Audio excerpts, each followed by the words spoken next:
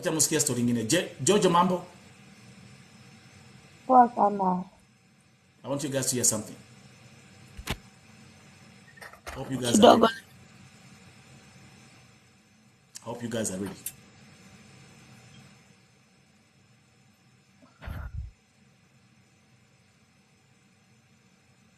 Joanne, welcome to Vote TV Mambo.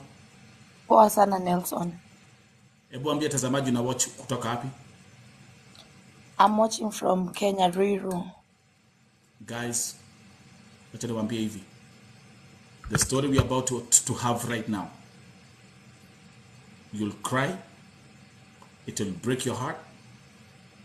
It will shake you to the core. Pahali ulipokaa chini vizuri. Sit down and just listen to what we're about to be told. If you're a mother, especially if you're a mother, how many mothers do we have here tonight? How many mothers do we have in the room tonight?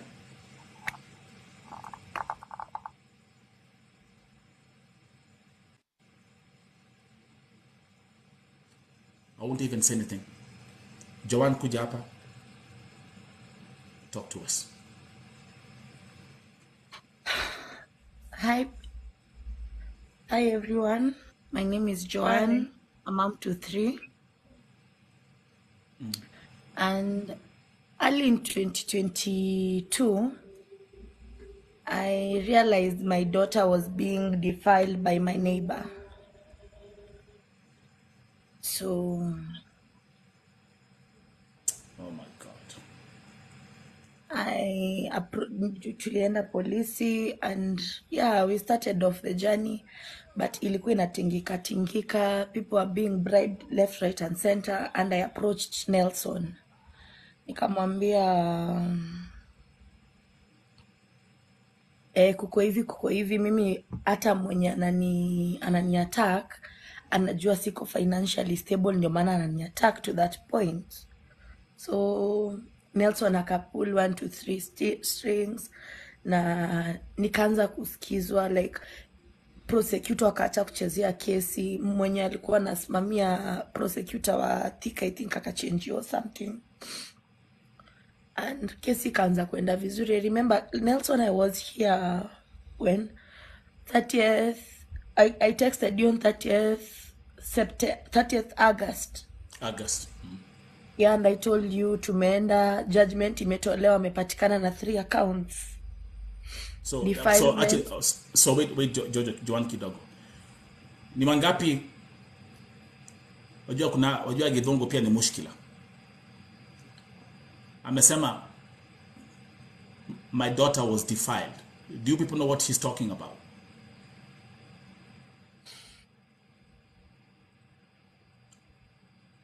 I repeat. Amesema my daughter was defiled. Do you know what she's talking about? Okay. Joanne, ebu tafadhali waambie and sorry mom. We're going to give you a lot of love tonight. I know it's a very tough story. How old did you find out? How old is your daughter? Skizeni. Listen. 2 years old. Skizeni. That's the part I want you to pay attention to. She was only 2 years old.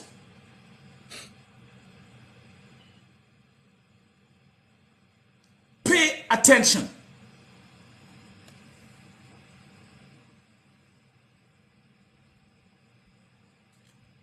So the fact,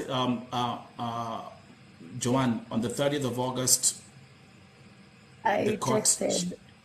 She was found guilty of 3 counts. Which 3 counts was she found guilty of? Defilement, child abuse, and improper act, indecent act. Which is actually, yes, that's great. Defilement, child abuse, indecent act. Kuna kitu ningetaka waambie, maybe kwa kuna watu wajui kesi ya mtoto wako. And by the way, Tell them the name of your daughter. She's called Jaylene Jebet. Jaylene. Ndio watu waweze kuelewa, how did it come to the point ya kwamba your neighbor alikuwa na defile mtoto wako?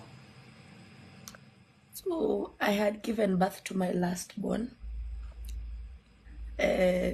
Normally I give birth through the normal way, but this time I did CS. So the bill hosi ilikuwa imeni overwhelm. Finances, they are not financing, like zilikuwa tu zinapigana chenga. Yeah. So she was the only one who used to come through for me. Umekula mami, wacha nikushikie mtoto wenda lala. Because my kid alikuwa the newborn alikuwa na colic, saa zingine halali the whole night juu mimi mwenyewe sijashiba. So sitoi maziwa. So yeah, that's how she came to be close with my kids. Yes. Litmus, now you guys, you see now your eyes are popping out. Exactly.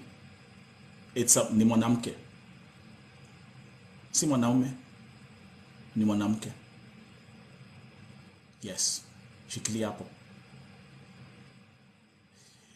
Joanne, as we continue, and by the way, if it's this case, me, I know this case, and this is one of the most heartbreaking cases I've had to deal with. Let me, if you want to take a break when you're talking, just let me know. Maybe you can have like a glass of water or something, and then we continue. Okay? So do you? Yes, Mashaga Wanjiro. Yes, she's a lady. Okay, tuendelee. So that's how she started to come to you. Wacha nikuchikia mtoi as you heal. Continue. So on January date 22nd, my kids were being dedicated on January 23rd. So I went out to buy for them clothes for dedication, the white garments.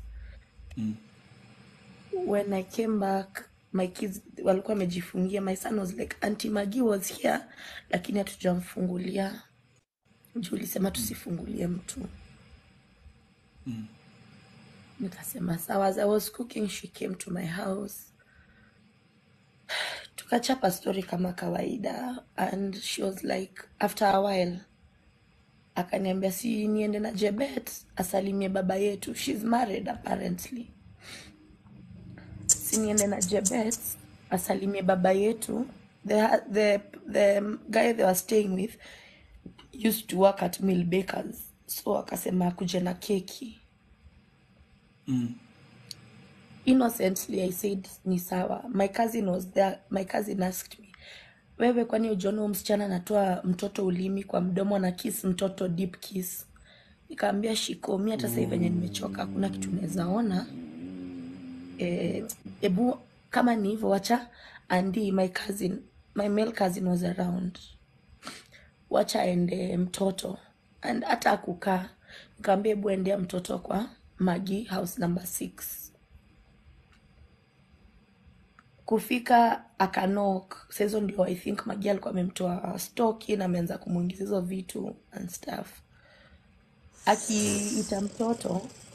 Akiita mtoto anasema niko hapa kwa meza, Auntie Maggie ameniweka kwa meza. And my cousin akamsukumanisha akaingia akachukua mtoto and they came. So when alikuja, we noticed the skin tight ilikuwa imeshukishwa. Juu I think hiyo harakati ya kuchukua mtoto hakumvalisha skin tight. So when my cousin asked, ndo akatuambia Auntie Maggie alikuwa ananiingiza vidole huku akinilamba kasusu. Okay. It's okay. I'll mute first. It's fine. It's fine. Guys, as we wait,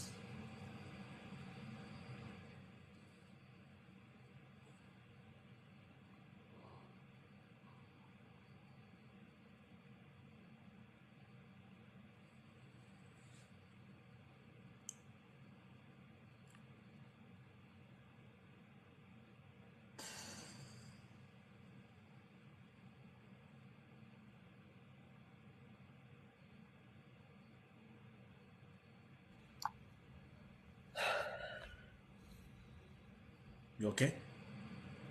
So akatuambia Aunty Maggie alikuwa anamuingiza vidole huko ndani, carrot akimlamba. Kwanza alisema alikuwa she was like literally demonstrating what she was doing. So me I was shocked. My cousin akakuwa like, don't go, kidonda yako ijapona, uwezi enda vita saa hii usiku. It's quite late. Because my CS was septic at that time. So nikaambiwa siwezi enda kupigana hivyo, atanigonga juu anajua weak point yangu at that point, atanichapa nianze tena kurudi hospitali kushonwa. That's another expense. So I waited for the kid's dad. Akafika, alikuwa anafanya Nyanyuki kazi at that time. And I told him, na akaniambia we'll wake up in the morning because saa zingine za chukua sheria mkononi mwako, upate mna cancel wrong and wrong. Mtakuta unasamehea huyu juu ya kudefile mtoto wako, ndio usipelekwe ndani juu ya assault.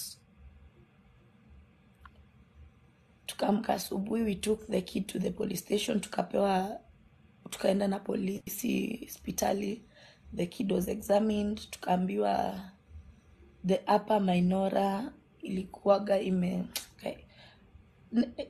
tuliambiwa tu basically no hymen, upper minora sijui ilikuwa imefanya nini. She was bruised, alikuwa na discharge, so it means it was frequent. And I remember some time back when I had a house help before she left, alikuwa ameniambia mtoto anatoa vitu huku chini. Nikamwambia because she was hiyo age ya poti, nikamwambia make sure unaosha poti vizuri, inaweza kuwa poti ndio inafanya hizi vitu zote. So hata siku concentrate on that, nilimwambia tu osha poti because girls we are sensitive. So this time niko hosi, naambiwa inaweza kuwa nizo objects alikuwa anainsertiwa because she was given very high antibiotics to heal that, to cure the type of infection she had. So tukarudi, and that's how the case ilianzia. Gosh. Be strong, mom. I know it's tough, but you just be strong. Again, to all the viewers, can we shower Joanne with all the love that we can right now? I know this story for the longest time, but every time, I mean, when she talks about it, it takes me to the first day she told me about this case. Mama Jaylene, we love you. Know that here everyone is listening.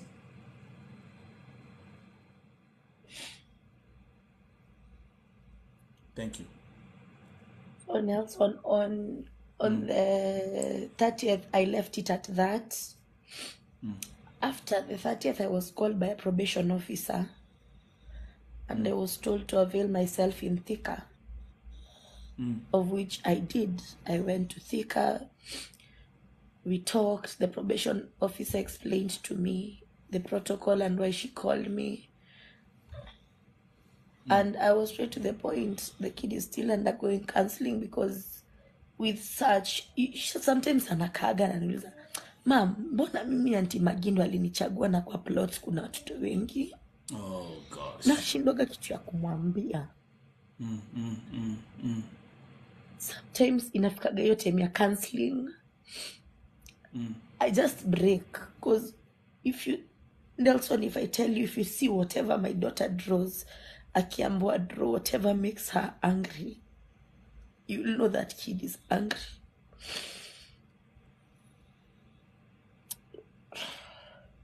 Oh gosh.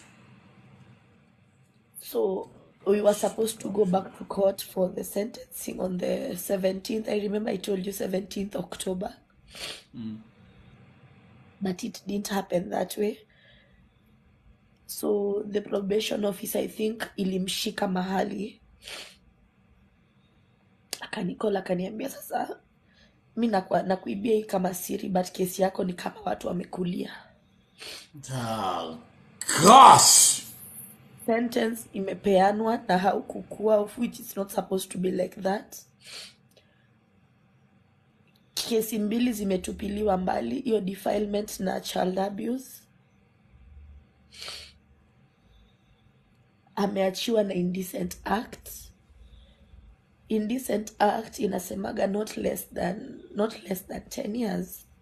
Nelson, hata me when the probation officer asked me, I said categorically as a mother, kama kungekuwa na venye hata angekosa kushikwa lakini roho yake ichange, ache kufanyia watoto, because this is the kid tumejua. How many other kids amefanyia huko nje wenye wazazi wao hawajui? How many other kids? Okay, and Mama Jaylene, huyu mwanamke, she's married, she has a husband, correct? Yes. So let me ask you a question. Does the husband know about this? The husband, yes, the husband knows. The husband comes to court. The husband has been to prison.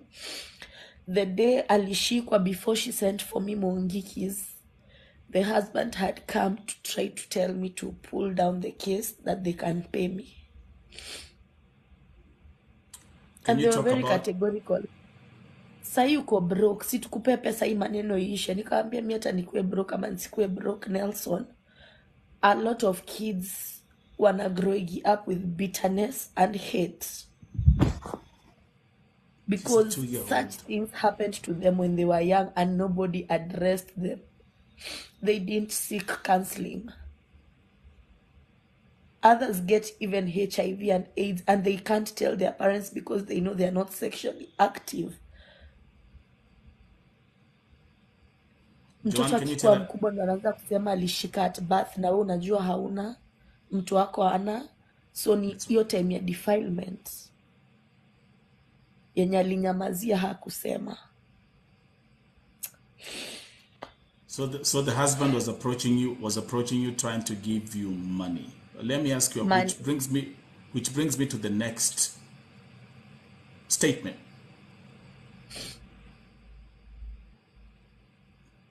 Could it be possible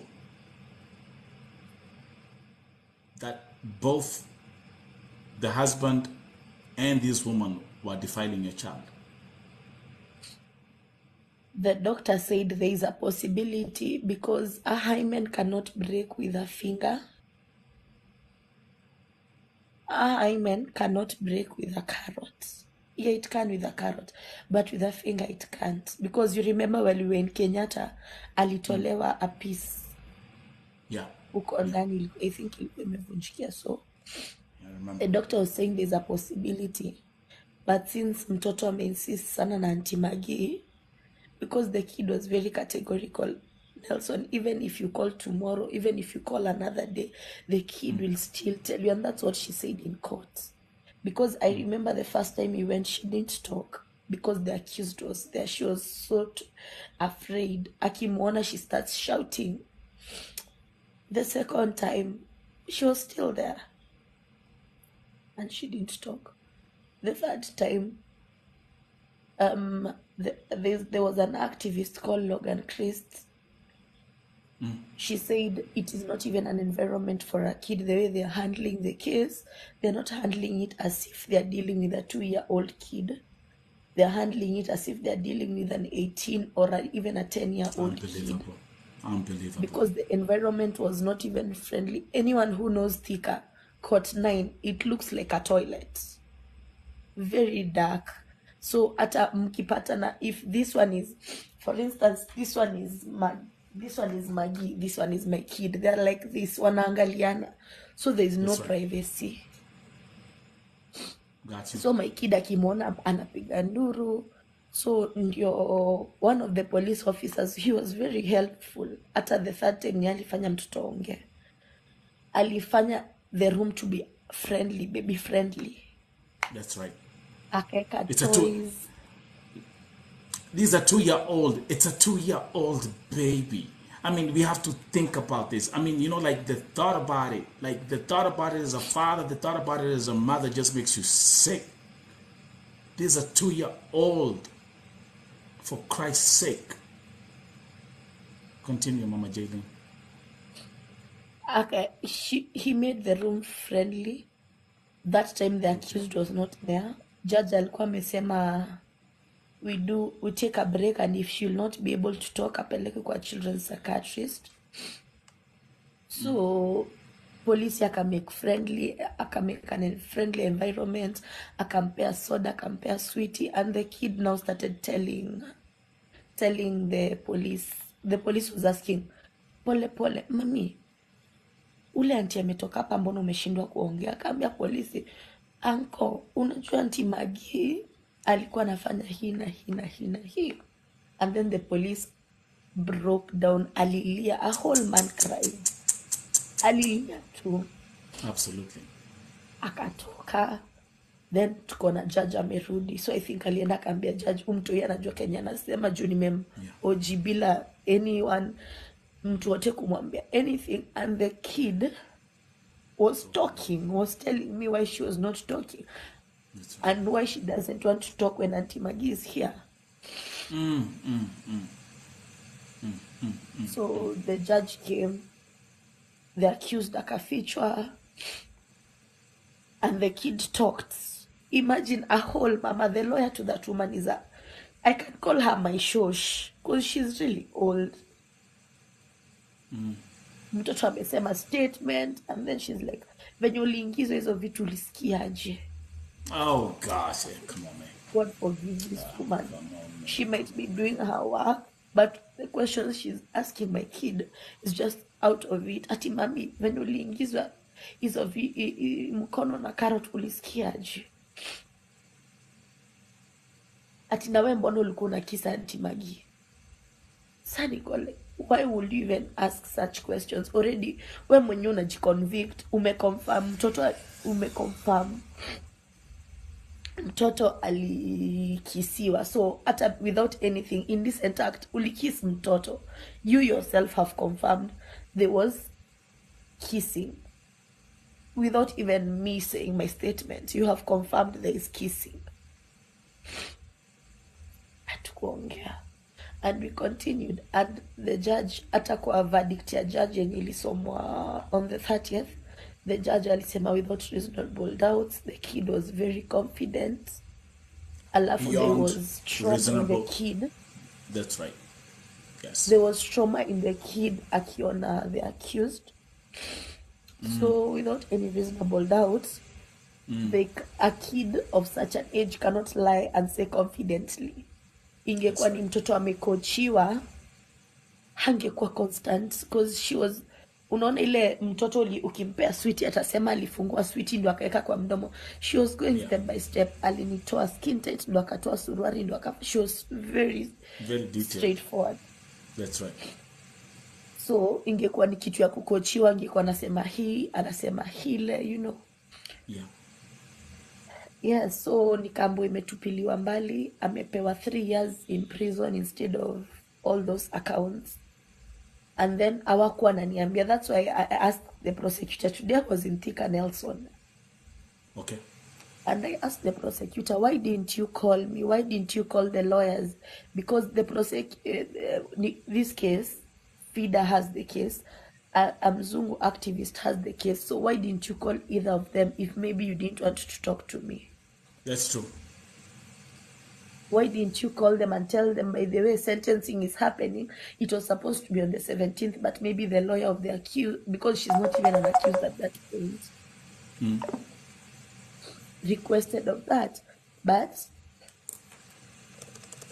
akasema ti lawyer wa accused usually insist here on that date. Nikamuuliza, Nelson, when we are checking the files, they have gone to court 4 more times without us. Oh my God. 4 more times without us. And Nelson, I'll tell you for free, on September, August, someone close to me, a man who married my sister, one of my sisters, had a case in court, and he was a bank manager and money got lost in between. And whatever they have done to my case is what was done to my brother's case, because aliambiwa alikuwa amepewa sentencing the same way, na mtu akasimama kotini akajifanyisha na watetea, alafu mwisho akamfuata nje akamwambia, you can give me money, I go and see the judge, mtareduciwa sentence. And that's what happened. Badala ya sentence ya 20 years in prison akapewa 2 years na anaweza lipa cash bill, na hivyo ndo alitoka. Welcome to Kenya, man. Now, So when I was told ati ametolewa hizo zingine mbili na amepewa 3 years. The same way. And it's the same court, the same judge, right? No, the judge changed during the last lap. We have a different judge. The other one was taken to Milimani. So, Mama Jaylene, here we are. On the 30th of August, when you reached out to me, I was so happy because we knew she was found guilty beyond any reasonable doubt for A, defilement, B, child abuse, and 3, indecent act. So actually, looking from all those charges, I was expecting from the sentencing, at least she was supposed to get minimum 30 years. Minimum.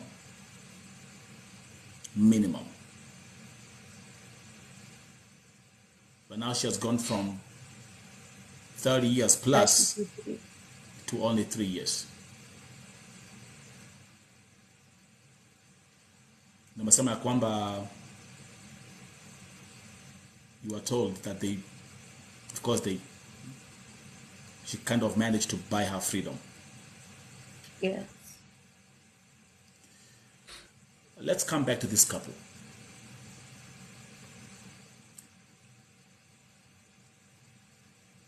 Do they have money? I don't know.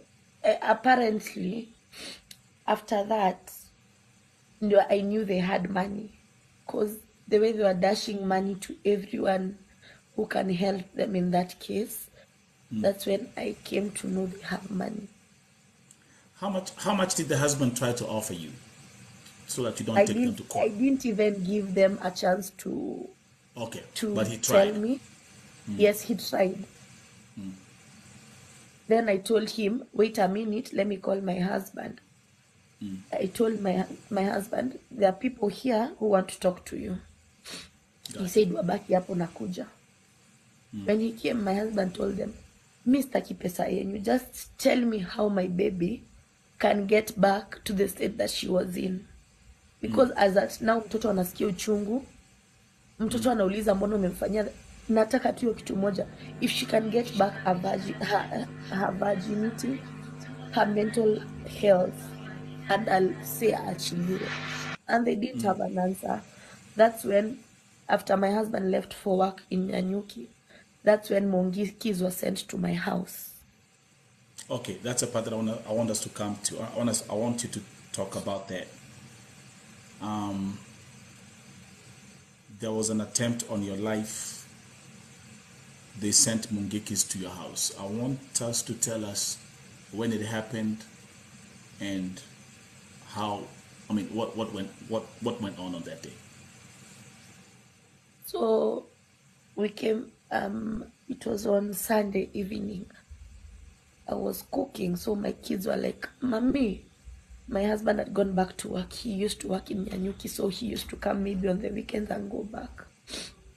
Mami, kuna wageni kwa mlango na wako na mapanga. And initially I had told my kids not to be opening the door to anyone after that incident. But my son, being a boy, alifungua. So mi nikatoka mbio kwanza vile nimeambiwa kuna panga, and I was there. They were trying to bully their way in. You see, I have a big body, so that's a plus for me. Nikasukumanisha huko. And I asked them, nataka nini? Tuambia ni either uende utoe Magi by kesho before aende kotini, ama takufa. I just slammed the door on them, nikafunga kila mahali. I tried calling for help. It was too late. my mom couldn't come. Hata kama angekuja ninge risk mamangu kukuja watu wajue mali anaishi, ninge risk hata mali naweza jificha. So I called my husband, akaniambia ndo amefika Nyanyuki, akaniambia kenye utafanya, funga juu funga chini, pigia polisi.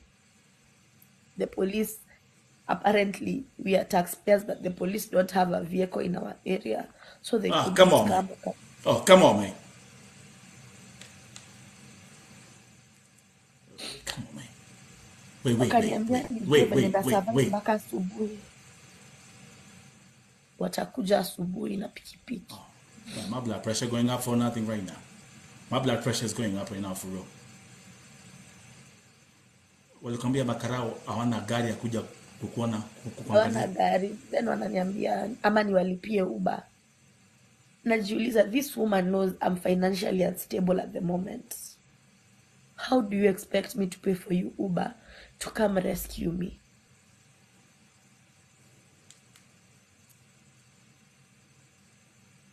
Nikikufa mtatoa wapi gari ya kukujia mwili yangu na watoto? And I'm telling them wote walikuwa na panga.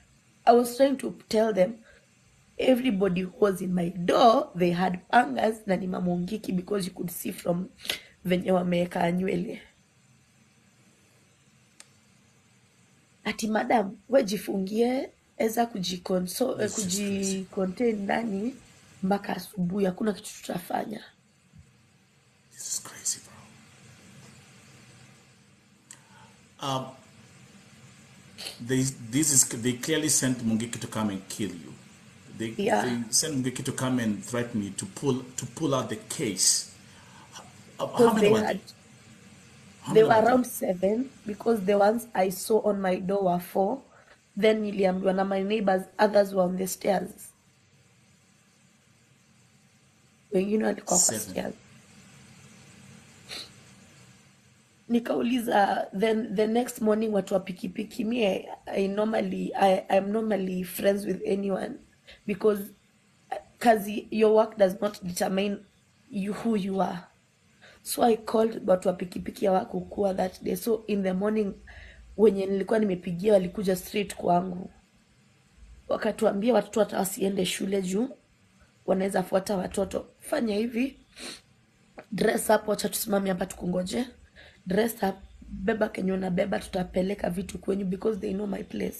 Tutapeleka vitu kwenyu, wengine 5 wakupeleke police station, you report. That's right. So that's what they did. Wakadivide pikipiki wasijue venye tunaenda. Others wakapeleka watoto home na vitu. Mimi nikaenda na wengine 5 police station.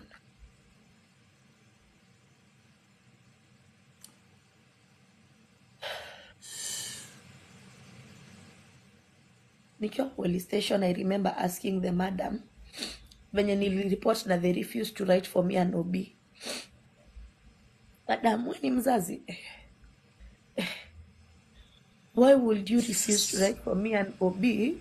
Yet I'm telling you, people came to my house na mapanga. I called yesterday at night. You didn't have cars to come and rescue me. That same lady texted me that night. Na mtu ameshikwa afai kukuwa na simu. The madam told me ati ni right ya mtu kukuwa na simu. Then why did they take it from her when I was there? If it's someone's right kukuwa na simu jela.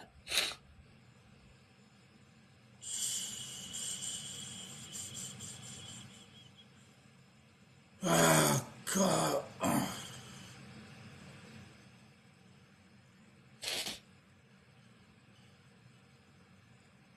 Okay, more than.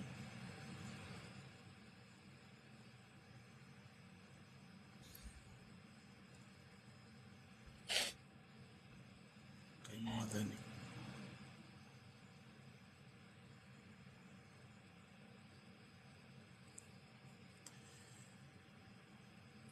Mama Jelly, you got water? You want to get some water? When I drink water, I have asthma, so my chest will block. Okay.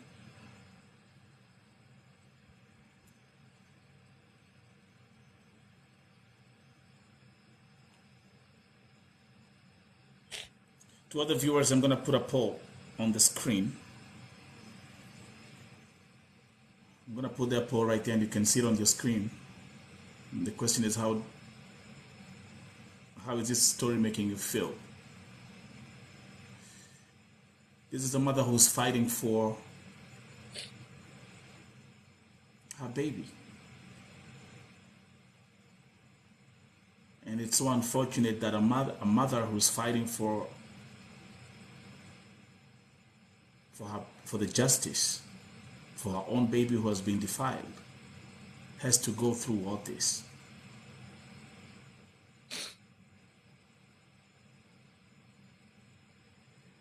So now that they've dropped 2 charges, there's a white activist who is involved in Jaylene's case. There is you call it, is it FEDA or FIDA? There's FIDA, there's the activist, yes. Has there been any attempt to appeal the court decision so that the other 2 charges can be reinstated? After I came from Thika, I tried calling the activist, and she's in Geneva at the moment. Okay. She's in Geneva at the moment, so the time frame is a bit tricky on our side.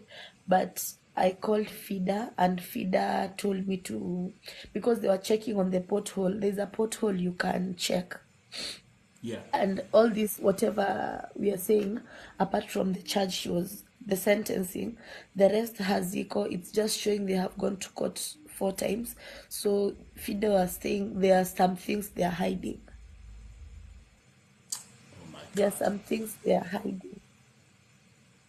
Okay. Which is clear.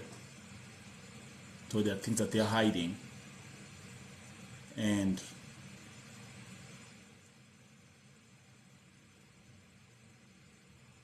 did they suggest like the best way forward?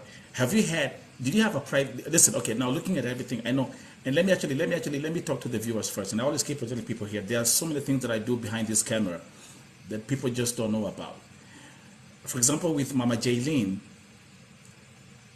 this is actually the first time where we are talking publicly about the case of Jaylene in depth, because I tried to stay away from this. I didn't want to bring this case to the public when it happened, because I was in shock myself.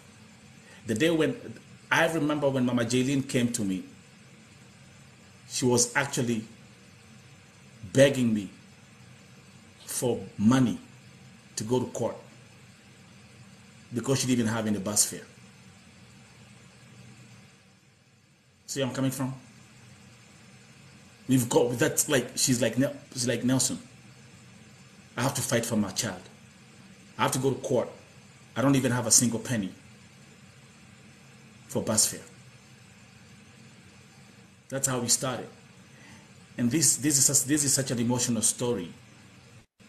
And every time we talk about this story, Mama Jaylene, it just makes me sick. I'm sick of our justice system. I'm sick of our country. I'm sick of our country because bribery, you can bribe your way out. The weak, the so-called the poor, they're just 2nd or 3rd class citizens in this country. Exactly in our town, poverty and greed. The level of corruption. I mean, if Mama Jaylene, if you look at this, your story reminds me of who? A couple of months ago, I was here fighting for a young baby. Who remembers Kadogo? Yeah, who was raped and killed. Yes. Who remembers fighting? Who remembers the way I fought here just to stop the funeral? Who remembers that night? Who remembers? And by the way, guess what? With everything, with every piece of evidence pointing out that the step-grandfather was involved, that the step-grandfather was the one who did it, with all this evidence, still, no arrest, no court case up to now. So it's like, you know what, Mama Jaylene, it's like in Kenya we have this thing. When you say, something happens and we are crying justice for, we don't get justice. Justice for Jeff. There was no justice for Jeff. A young mother, I mean, this year has been one of the crazy, I mean, this year has been so, I've had every case here. Remember Eric, the 22-year-old boy who was killed, 23-year-old boy who was killed? Yes. Do we know who the killer was? Yes. Has he ever been arrested? No. Jaylene, that boy walked to court, walked to the police station, walked out, and has never been seen ever since. And I'm having a mother who's still up to now, who's crying out to me, Nelson will ever get justice for my son. Yes, Rose. Yes, that guy has never been arrested. He went to the police station, walked out, that was it. He's just kind of for you, man. Akona mtoto mmoja. She has a son of which nilikuwa na, most of the time because she used to work, nilikuwa namkalilia na mtoto. She has one kid. And I remember there's a time I mentioned, nikamwambia mtoto wako anashindaga akisema Father Francis. Uko sure Father Francis hafanyi mtoto kitu? Because I've heard stories in Catholic schools. Father wanasodomize watoto.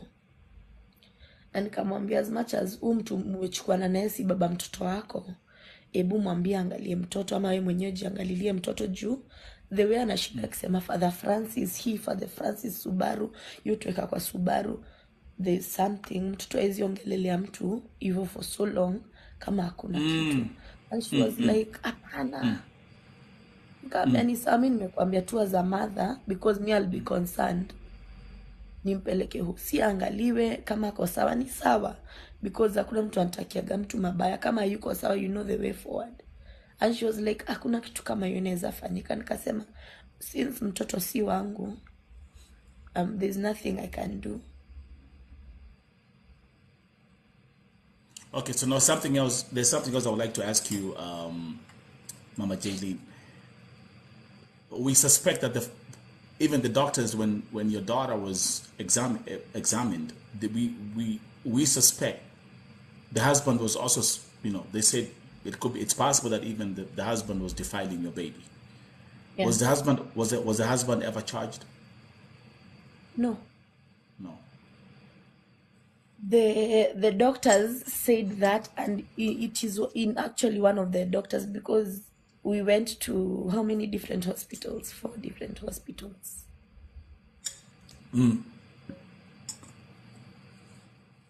And the doctors were with the same conclusion apart from Kenyatta. Which Kenyatta, I'm sure they were compromised, because Nelson Kenyatta is a very big hospital. Yeah. When I tell you a big hospital, I mean a big hospital, because in 2014, I lost my son outside Kenyatta.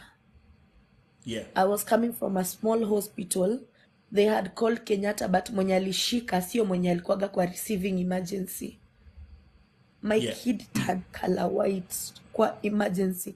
Anafaa kureceiviwa, but wanarushaniana, ati mtu anapigaga simu, mtu anafanyaga. They were throwing words at each other. Nilikuwa nimebeba mtoto alikuwa color purple, and the kid turned white on my hands. They didn't tell me my kid is dead. They took my kid, wakambook in, wakamweka juu. Nikienda 6 kuangalia mtoto ndio naambiwa nisishike mtoto. Nashindwa, other kids are moving. Why is my kid not moving? Why is my kid white? That's when I found my kid is dead. So, Jaylene, polisi hatuja report tunaenda Kenyatta. See, we are entering like normal people. Do you know tulipata madaktari wanatungojea? A big hospital like that, a kid can die when they are looking. But this one for defilement, you find doctors are waiting for you. How logic is that? How logic is that? And they really tortured me, because a normal procedure, si ni kuingia kuangaliwa and to go home. They made me sleep there. I have another kid, 2 kids at home. They admitted me forcefully, telling me they'll do a procedure called examination and anesthesia quite early in the morning. So the IO was, tutaenda tutarudi, tumepewa gari ya polisi. Because I remember in courts, I highlighted, I said, hii process yote, it's genius. Hii kitu yote imefanyika because I'm financially unstable. When you keep on telling me, enda kuja fanya, kuja polisi wanakuambia ununue chai ndo wakupeleke hata hizo examination. I remember I used to tell them, sina pesa. If you feel like you'll do, it's okay. If you feel like you won't do, ndatupilia kesi. God will know how to deal with it. Na mimi nikipatana na yeye, ni kisu mtakuwa mnakujia mwili. I remember there's a point I just told them that, you know what, do you, next time, I will kill her, mukujie mimi na mwili, tubebe kwa Maria mwenye amnaga. I told them that. So one IO who was very good, people say she's naive and stupid, but me, I took her to be good because Kotini alisema, this man, financially we are draining her because I have gone with her in counseling sessions. Counseling ya mtoto ina cost 3,500 Nelson. You imagine hiyo time. Na hiyo time alikuwa anaenda counseling mara 2 kwa wiki. Alafu bado polisi akwambie ulipe uweke gari mafuta, gari ya wanaga. We used to take cars from Juja police station. Oh my God.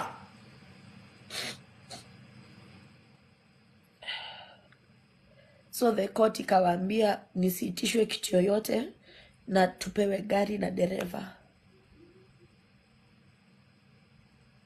That is how tuli end up Kenyatta. So polisi akamwambia usijali, tuko na gari ya serikali, iko na mafuta, tutaenda turudi. Wakakataa mpaka they called, I remember they called like 10 more nurses in the room. So me, I'm like, wow, this thing is serious. I'm confused. I've left my kids without anybody because I knew ni kuenda hosi na kutoka. So I'm confused.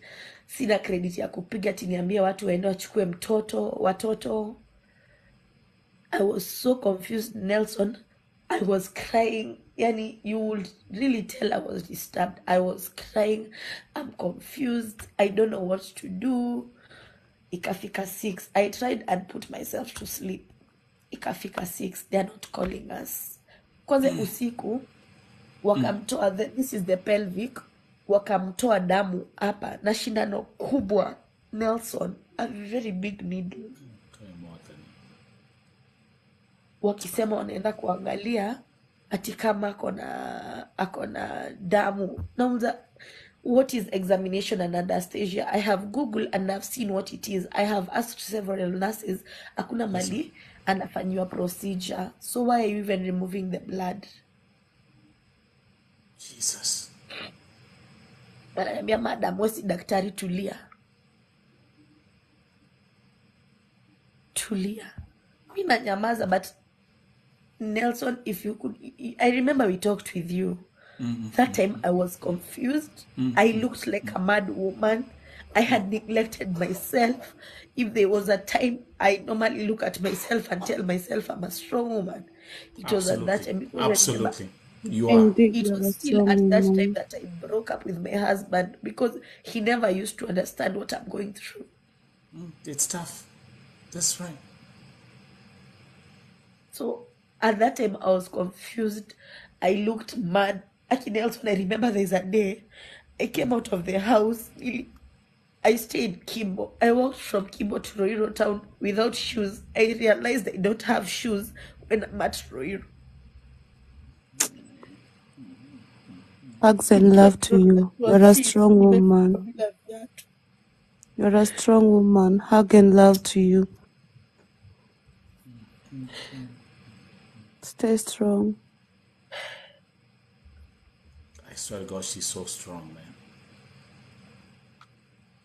She's so strong.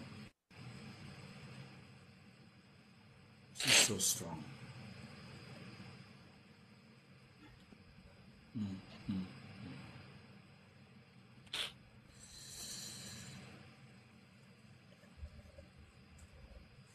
As Mama Jaylene, you know, the thing is always, sometimes I look up and I tell God, I thank God for this platform, because I've really had to confront cases that are such a huge wake-up call. I mean, to the entire humanity. Last year, the same thing. I was just in my car, I was driving, I woke up in the morning, it was a beautiful Sunday. I woke up in the morning, it was such a beautiful Sunday morning, the sun was shining. I step into my car, I'm playing the music out loud, the roof is open, the windows, I open up the windows, and then my phone rings, I pick up the phone, and I will never forget the cry I heard on the phone of a mother who was telling me how her 3-year-old boy had been killed. And that story, I'm telling you, it will remain the top 3 most emotional story I've ever covered on VOTV TV. What I had to go through fighting for that case, a 3-year-old boy who was killed by her friend. And that boy was Davy. And the way Davy was killed was, you know, if now actually as we're talking about Jaylene, because Jaylene is 2 years. I mean, just look at all these cases that I've had to deal with, right? Jaylene is 2 years old. Kadogo, 2 years old. Unfortunately, Kadogo now she's not here with us. Kwanza Kadogo alikuwa amechomwa, amerepiwa. Yani mpaka walimchoma. On top of everything else that monster did, kumchoma. That's why I keep on saying there are those pictures that I'll never put out. But this is Kenya. Wale ambao walimuua, they're still walking scot-free, right? Mama Jaylene, you're such a strong woman. Let me ask you a question, because this is something which actually took a toll on your marriage. Mama Jaylene, are you and your husband still together? No, we are co-parenting. You're co-parenting because it was too much. Yeah. It took a toll on the marriage. Guys, again, let me remind you, we are looking at, this is the case of a 2-year-old baby girl who was defiled by a woman. 2 years.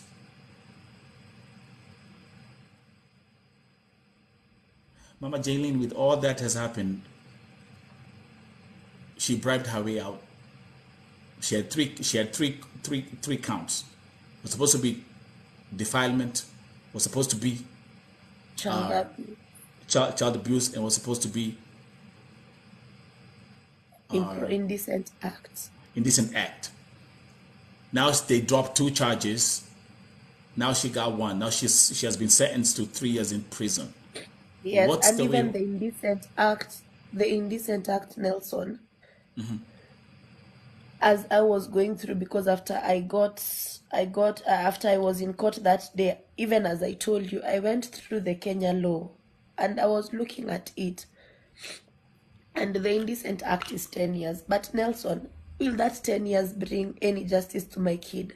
No. Atatalk after that 10 years, akuja apate mtoto wa Rose, afanye the same thing, apelekwe ndani ama Rose akose kujua. They won't stop. Afanyie mtoto wa Mwangangi, afanyie mtoto wa Eva, afanyie mtoto wa mwingine. Such people are inhuman, to be honest. Even as I'm crying, Nelson, I'm not crying because of any other thing. Because hata akifungwa 40 years, Nelson, it won't change what happened to my kid. But as a mother, nalilia watoto wa mama wengine, because I know how hard it is. Even for my worst enemy, Nelson, I wouldn't want such a thing. Even for my worst enemy. Absolutely. Because I know how it feels. You feel betrayed because this is someone you used to trust. Mm-hmm. I normally don't keep friends anymore around me. Absolutely. Because it costed me my marriage. It costed me my child's dignity. It costed me a lot. My sanity. It costed me a lot. Absolutely. And there's no price she'll pay. That will make me feel contented, to be honest. But whatever the money they have taken, Nelson, I told the lawyer from FIDA. I suspect, you remember I had put up with Plug TV. Plug TV is a Kenya. Plug TV used to be my friend Kitambo Kidogo Nelson. Yeah. I used to act anti-boss, so he used to come for extras. He's a friend to Mayweather. And when I told him, I remember I had reached out to Eve Mungai, the same way I reached out to you. Everyone was like, atutaki maselebwa, anti-boss, sijui atutaki nini, you know. And it was only you. Honestly, that's what they told me. Kwanza Eve Mungai was very categorical. Mi story yangu ni ya kuexpose maceleb. Nika akaulizwa na Plug TV, si huyu ni celeb.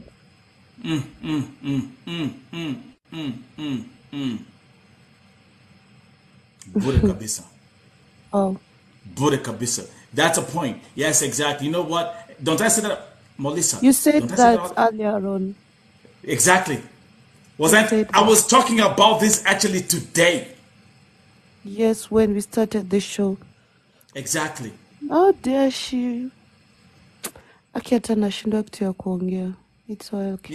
You know what, Melissa? Because they are chasing dopamine. You're chasing dopamine. They're chasing dopamine. And that's why, listen to me, and I'm going to say this again. This is what makes Vote TV such a unique platform, because what we do here,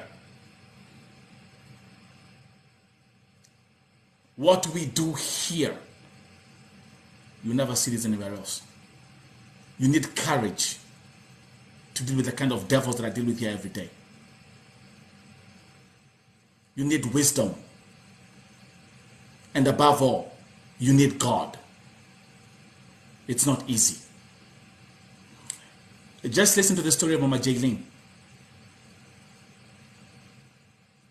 Yeah. Don't I always talk about these so-called content creators in Kenya? You're chasing dopamine, man. You're chasing dopamine. But you know what? Dopamine will never build your legacy. But their time will also come. I'm telling you. A time will come and you'll be old. Yeah. And you look back at all the nonsense you were doing, and you'll feel so bad about yourself. It's always generation to generation. Watasema walirogewa watoto, but it's what they did. That's right. Mama Jaylene, you're such an inspiration. Don't we agree? We do. And very strong. Let me read this comment from Brian Amasema. That woman was doing rituals. Let's talk about the issue of spiritual rituals, actually, because I've had those who remember when I was dealing with the case of David. That was the same thing we went through, and that's what we found out. It's true, because they'll do tattoos and they'll cut, they cut the skin. Remember that case, Jaylene, Mama Jaylene? You remember? Yes, I remember. Remember the way they even had the snake tattoo over here. They had all these kind of different, and then they were sucking blood out of both brothers. And when they killed Davy, they kind of like the way the body was laying down. They had his blood was sprinkled around in a certain way. And when as they were doing all this investigation, I said automatically, this is a ritual killing. When I look at your baby, whatever this woman was doing with your baby, and I do believe beyond any reasonable doubt that she was doing it with her husband, is also associated with this kind of ritual act.